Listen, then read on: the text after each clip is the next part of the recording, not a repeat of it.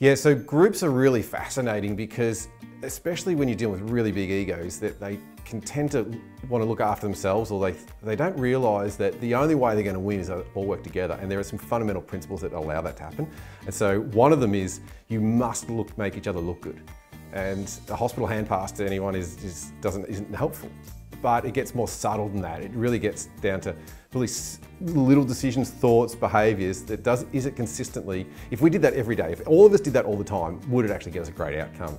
And so a lot of my work is actually helping people recognise what will actually help the team liberate its capacity. Yeah, so I would usually work at the top. We'll get aligned on what the vision is that they have. So it might be an individual athlete, or it could be a group, or it could be an organisation, but the leader who's in charge of that will get aligned on what they're trying to do, and then we'll progressively roll out that through the organisation. But usually what happens in most organisations, the leader's got a vision, but it gets diluted as it goes down and everybody adds their 2 cents worth in.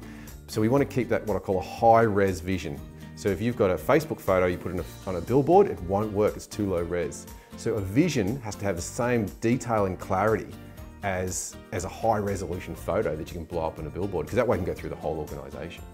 So I'll always work with the most senior person, and the way I sum it up is, if you've got a stack of champagne glasses and you pour the champagne in the top, trickles through, great champagne. But if someone's pissing in the top glass, which is the leader sometimes, they don't even know they're doing it, it can damage the entire organisation, but they don't know they're doing it. They don't know they're making a mistake.